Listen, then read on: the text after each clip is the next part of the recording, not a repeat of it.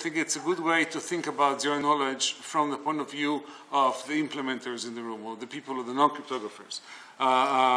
So zero knowledge, we should think of it, or a good way to think of it when you're trying to write whatever, some software piece that uses zero knowledge.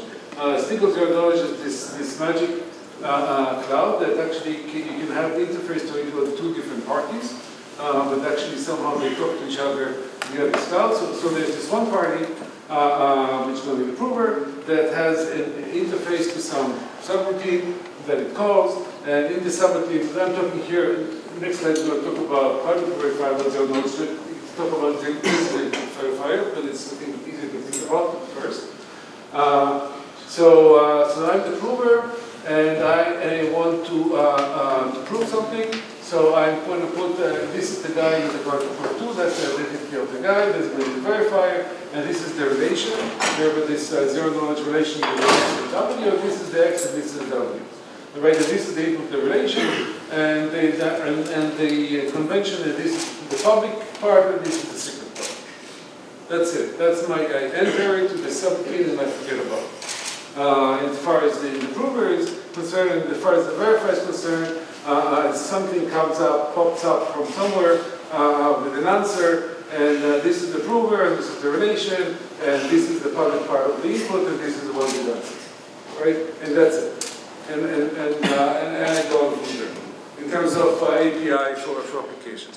And so we'll talk. Let's talk in a second. You're shaking your hand. It's a security definition, not an API. The application needs to send a string that is hidden by this abstraction. No, I'm talking about, not about the protocol, zero knowledge protocol. I'm talking about the application that uses the zero knowledge protocol. Right, so you write the code, the code that sends the string, the proof and sends it, talking about one level above. The application that calls zero knowledge, and so now I'm not having any zero knowledge protocol, it's just like having an API. Right? Yeah. Well, why did you specify V? So because it's designated verifier. Okay. And so to the answer to this question, so we don't need to specify V. So it's two different. I didn't say yet about the security implications. I wanted to say that from this slide, but so bear with me for a second. In this case, there is a specific V in mind that I want to prove to. Right? And think about anonymous credentials, and I want to prove to a specific gateway and nobody else. And it should be non-transferable, etc. Okay? But here. This is I want to prove to the world, right? So now there is no verifier. I mean, this is suggested. We can play with it, right? But it's just to give an idea. And it's not doesn't need to be exactly like that. Of course we can play with it. Okay, so I'm the prover, and again my API is some identity, some handle for this particular proof. And then again, the relation and the secret and the public, so the public and the secret input. And then this just goes into the cloud, and then the API of the recipient is anybody can go and put in input an ID and get back the answer, which is the relation and the public part of the input and the one-bit answer, right? And everybody can do it. That's kind of part of the verifiability part. Okay, so this is kind of like the basic general API of zero knowledge, and the point is what is guaranteed. So first, it guarantees soundness. Right, in this API, you always get the right answer, and more than soundness, you have this proof of knowledge guarantee that not only am I guaranteed that there exists a W such that the RSW holds, but also somebody put it in. Right? And if the identity of the prover is part of this ID, then I also know who. Right? So that's one thing. And another thing is the secrecy, or zero knowledge, if you want to call it, is that the prover is guaranteed that nobody has ever heard anything about W. Right? This W sits inside this cloud, and nobody ever sees anything with it other than that. In particular, the other thing that you can guarantee is kind of what we call button malleability. Nobody can actually, in this ideal world, can take this W and this X and maybe try to prove something with a related W with a related relation, something that I didn't explicitly prove. Yeah. A lot of the proof systems that you use in practice, say Pinocchio or Goth, don't satisfy this because they don't have non-validity. They don't have non-validity. Yeah. Right. So okay. But we've also used those proof systems so that we will need a weaker security property to describe them. Okay. So good. So that's a good point. But I would say we will need some guarantees, some non-validity guarantees to make this meaningful. So I guess the reason that people use Pinocchio, while this is so first saying Pinocchio is malleable, you're talking about some specific instantiation of Pinocchio is malleable. It's not that the whole generic, I would assume. Also, I'm excuse my ignorance. Sorry? You can re-randomize it. Yeah. With Pinocchio. Right. Yeah, just generic group operations. Okay. Is there a way to, well, that's a question whether you want it, whether it's a security flaw or not, when you don't care that somebody can randomize the group or not. Okay, but that's a good point. One should, okay, this is kind of maybe a high bar, and then we can actually maybe try to lower the bar and try to make it more,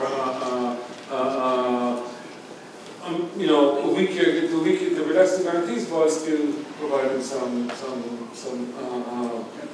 other security. Yeah. So this problem that the proof system's using a malleable comes up in Zapling, and we have to jump through a lot of hoops to deal with it. So it is desirable to have easy job systems like this. It's just not what people are actually using at the moment. So you can do that, right? So I had a table with Marek Mola where we did exactly that, but the question is, are you willing to pay the efficiency cost? So what is the efficiency cost? I don't remember. I think it's double cost. We had another 3 group elements, which still very succinct, but it's more expensive. We had another paper that was based on Graph 16, which didn't cost more to construct proofs, but was simulation extractable signature home. So so that's an option if you don't want to pay the extra proving cost. But the proof becomes larger because you have to add another group element. Oh yeah. And you need another pairing. So that's okay. So that's actually, I think it's a great discussion because that tells you, what are the put one against the other, security against efficiency, and then you want us to make a decision. What claim do you have to go in the application in order to deal with the lower security, and is it worth it or not, etc. So that would be actually, it's a great outcome of all. One question I have is, do we modify our interface to adapt to more schemes, or do we say those schemes are old and broken in certain ways? Maybe we should just focus on this ideal interface and then leave these I don't know. That's a great question. Efficiency, right? Well, I know. I don't really see a good reason to use PTHR anymore, to be honest. I would just use either Jens' new scheme or our scheme, depending on whatever is more efficient. No, but in general, you're talking about now, but this document is supposed to hold also, for things that will happen tomorrow. Yeah. And some of them are going to be very efficient and malleable, and now it's a matter of... No, but it would be good to have like a benchmark or some notion of security. Say this level of security can give you this. I have an application protocol that assumes this from the start, and maybe we can actually try to sit together and think about how to succinctly and cleanly express those weaker properties, such as randomizability or maybe other types of modality. Yeah. Can I ask you about proofs of knowledge? Because there's this kind of extractability thing that typically we need. It's coming up. Well, maybe you have some examples of that, but I'd love to see an example of what it looks like when you try to weaken it. So what I found is when you try to then make a weaker functionality, you end up having a messy or cluttered functionality, and at some point it's just a way to look at them than what you started with. But maybe that's something that can be improved on. I agree, and well, it's not, I don't have right now top of my head how to express the randomizability, but in fact I don't think that does this randomizability, is it the problem here? I'm not sure that if somebody can randomize, I don't know if this actually still can be still satisfied. There is a problem because if you consider a man in the middle between the prover and verifier. And where you're essentially proving the man in the middle and the original prover together know the witness, which is not enough to be Okay, so that actually goes, I think, together with instructability. Let's get there. Okay, so let's hold that in a second. But in general, yes, it would be great to try to find 16 ways to represent weaker problems. Yeah. We just sort of think about it. Okay. So as I said, malleability, at least this strong notion. Okay, so and again, I say how to implement that. In the way to implement that's kind of the answer to maybe go around to saying that the implementation is actually where the proof is. So the inside that's the prover protocol, which generates the proof, and then the verifier protocol, and there's the CRS, and there's the proof sending, and etc. That's inside this cloud. Yeah. So now there are issues that we need to discuss. I mean, here it's kind of like what on the topic, but CRS. Is CRS kind of inside here? I wrote it inside this thing, which kind of signifies that it's kind of programmable. CRS is something that's that. We can also be trying to put CRS outside. It's a different security issue guarantee. It's harder to realize. But we can, for now, I think everybody will be happy with the CRS here, which means that programmable CRS. And also we can have random oracles. If you want to do field Shamir, if you want to use a random oracle, we can actually add this to the model. It become a more idealized model, but easier to prove things. So you can have this random oracle also here. And you can have maybe a generic group model, because if you want to prove things in a generic group, you can have a generic group oracle here. So again, that was the full structure. That's will be part of the implementation. Okay, so you can also think about doing the same thing with multiple proofs, right? Was one of the things actually that came up of the discussion yesterday in the applications part, and talk about maybe a little bit later. So in many cases we actually want to do proofs, of course, over proofs, and the verified proof state, and you want to be able to prove together things about multiple statements. So you can also capture that again ideally as this one cloud now that doesn't talk only about a single proof, but now there are many proofs coming in. And this I stuck with this part of the verifiability part. This proof proposition maybe is more natural there, but well, it's not trying to work. But so you can talk about different people, different provers proving things to the cloud, to this ideal cloud, for different statements, different relations, different identities, and then people can actually come and figure out proofs on the verifying side for different identities, right? In particular, here this relation R2 may well actually change the slide in the middle.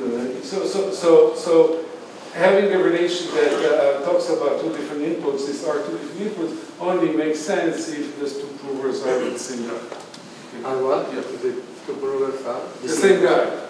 But actually the proof, this second proof actually also relates to the previous proof. But don't you need the witness also there again for extraction, like in the second one? Where? Here? No, on the prover side. P2. No, do you need W1 in P2? ID1. Right. Okay, so there are two different things going on. You can actually do either one, right? So these two proofs can be two independent provers that don't even know of each other, right? And then, but then you will not be able to do this relations over two inputs, right? If you want to do this in this way, then yes, then you would actually need here. That's actually a good question. Where you need here W1 together with W2 here. So you need ID1.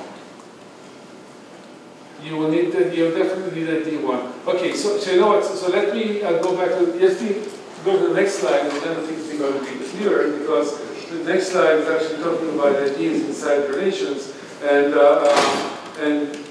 slowly this is a more general case. Because you want to talk about multi-proof, also the recursive proof composition. When in the proof, the relation of the proof, you also prove that you verify another proof that happened before, and how would you express that? So here's a way to express that. So here in the P2, you actually enrich the language of relations to allow for kind of like verification gates. So one of the operations you can do in the relation, in the relation, I verified a previous proof. That in this setting, this previous proof is just identified by identifier, which is this previous identifier, right? And this is what you will get on the other side. Right? So what's ID1? What is ID1? So ID1 is the identity of proof number 1. Right, so I prove something with some identity, and that identity, binds the relation and the public input and the witness. That's the identity here. Okay, and here when the relation here said the meaning here is that I prove to the cloud that x R of x2, R2 of x2 and W2 holds, and part of R2 is verifying the proof with a D1. That means in this particular instance that would be with relation R1 and x1 and W1. Right. So in the ideal cloud, I just refer to it as the handle, and of course the way to look at it, to think about it in the implementation. Is that in the implementation, what you do is the natural thing. You just part of the relation here that you do is actually put in the verification algorithm with that particular instance. So actually, I think you need X1 as well because you will want that second proof to be dependent on the public input of the first proof. Unless the thing you show that there exists an X1, right? Yeah, it depends on which one. Yeah, it depends on what you want to do. I'm not sure if I understood your slide correctly, but one setting is where you have multiple provers and they produce one proof for the verifier. And it's not composed in separate parts and you combine them by simply looking at them separately. It's really one proof. Nobody holds their share. So an obvious example is verified decryption. So you're talking about the case where there are some protocol between several provers happens so that some proof is generated. Yeah, they have shares of the witness, say. Okay. So they hand in shares of the witness to the cloud, and from the cloud comes out a single proof, as if it was only one prover. Right. So this doesn't capture that. Yeah. Yeah. Okay. So this way doesn't capture that unless you can actually. Well, I don't know, unless they come one after the other, and each one, the relation of this guy relates to the previous ones, and then you can maybe combine this one. But neither did the non-UC style of definition is captured that unless you eventually work. Yeah. So you can add that too, or you can try to express it this way. Yeah. So there is the temporal issue that came up yesterday. That the first relationship, the compound thing.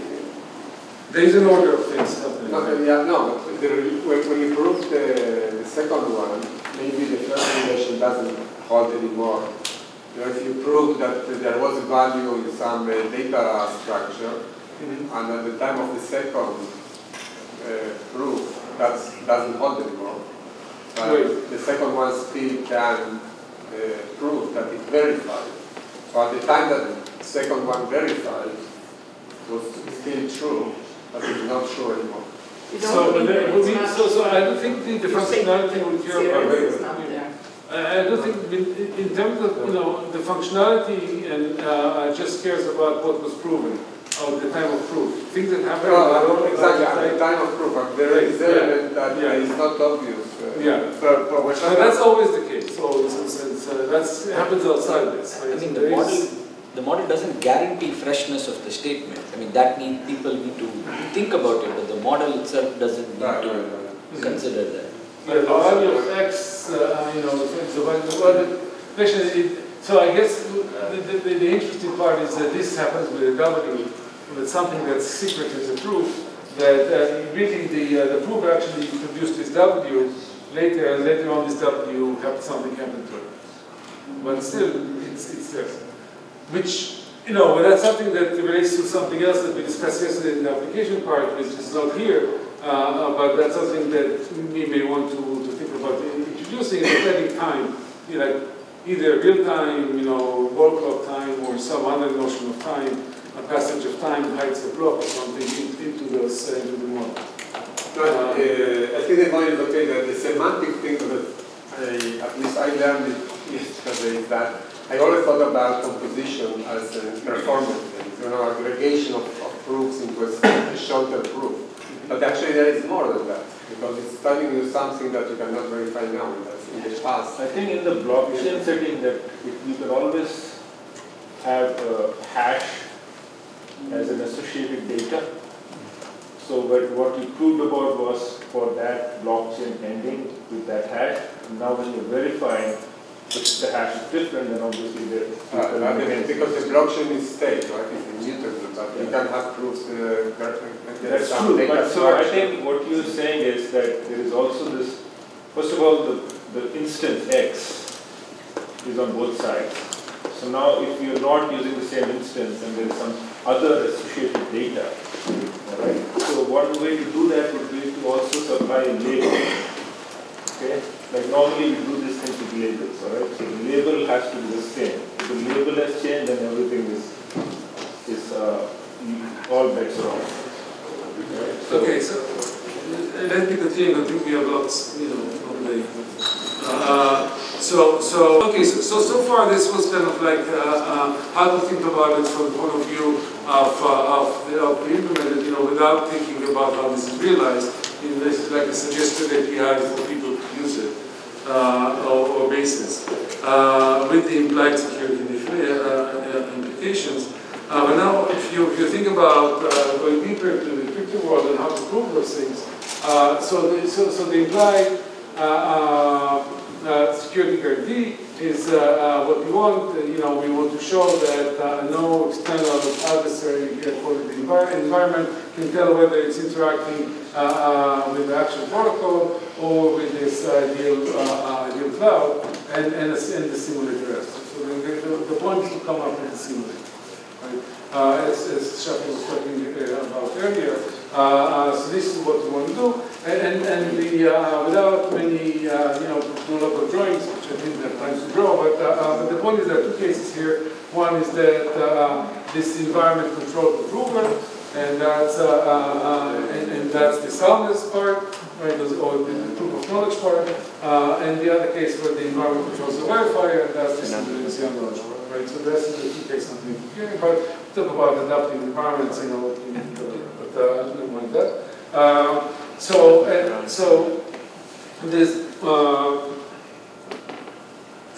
but regardless, again, the security guarantees that this way of thinking about it clearly is that for the users, the interacting with the protocol has the same effect as interacting with this ideal ZKP cloud, and this is preserved under composition with other stuff. I mean, any environment, any other protocols running out there, any number of other clouds that you have. So there is this issue of the CRS, whether they all use the same CRS or not, but we can discuss it. And actually, there are interesting issues there and important issues, but it's not go there now. Definitely, when we talk about public verifiability, transferable, and they don't care about truth transferring, it's not so much of an issue. Okay, so what are the challenges for the simulator? We need to come up with a simulator.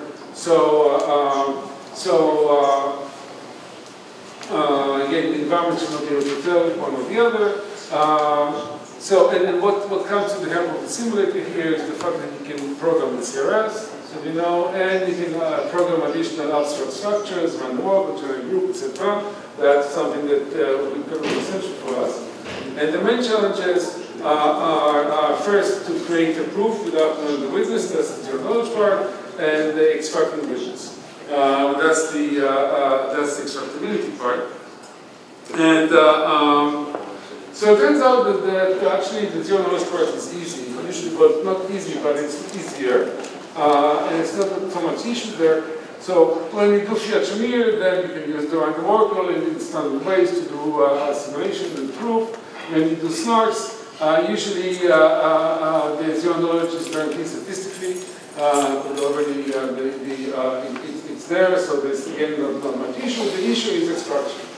And this extraction has to do with non-malleability, but this extractability, kind of this online extractability, is what gives you non-malleability, right? So here there's the simulator who gets interacts with the environment and gets a proof from the environment and the next, and now it needs to kind of like figure out the witness. Okay, again, if there is no succinctness, then we have a number of things to do that. For instance, one simple technique is to include in the CRS the public key of CCA secure encryption scheme and make the prover as part of the proof to just encrypt the witness and then prove things about how prove that the encrypted things correctly. And this works. There are other ways to do it, but this works. So the challenge is extracting the witness from succinct proofs, right? And in particular, how to do this in this black box way. So the simulator has to do it for any environment without knowing the code of the environment, and also has to do it in an online way. You cannot just rewind the environment and try to run it many times. But it does have to its help the fact that there's a random oracle and there is a generic group, so you can actually extract things from there. So this is something that that's a challenge. I think the last few hours and from last night I was thinking about it, and I have to be honest, I didn't think about it before. And what if people here in the room would say something people would know about it. I think I was to do it, but it's something I cannot claim that I know how to do it right now. But that's something that I think it's a good challenge to do. And I think it can be done.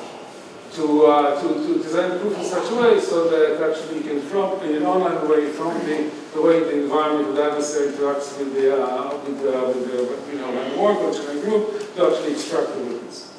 Even when the witness is longer than